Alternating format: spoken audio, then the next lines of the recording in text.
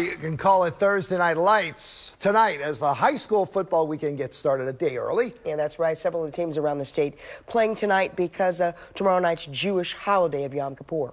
ABC 2 News' Sean Stepner has some of the action for us tonight. Well, one of the biggest matchups of the weekend going down in Clarksville tonight. A battle of the unbeatens. Undefeated Longreach visiting undefeated River Hill.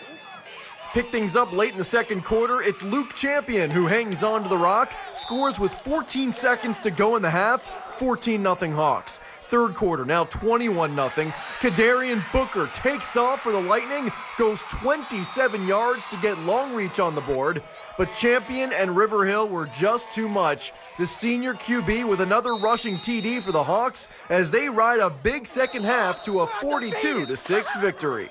We were hyped up the whole week since we won the last game. We were just going to come out aggressive. We planned the whole week for the team. We scouted their defense and offense, and we had a game plan. And we went in there and just tried to execute what we practiced the whole week, and I think it worked pretty well. They played extremely well tonight. I give credit to our defense with another great performance, and then offensively we made some big plays. Meanwhile, over at Milford Mill, the 3-1 Millers hosting 3-1 Parkville. Fourth quarter, Knights down 5 and driving when the ball comes loose. Milford's Desmond Shell is able to scoop it up, and he knows what to do with it.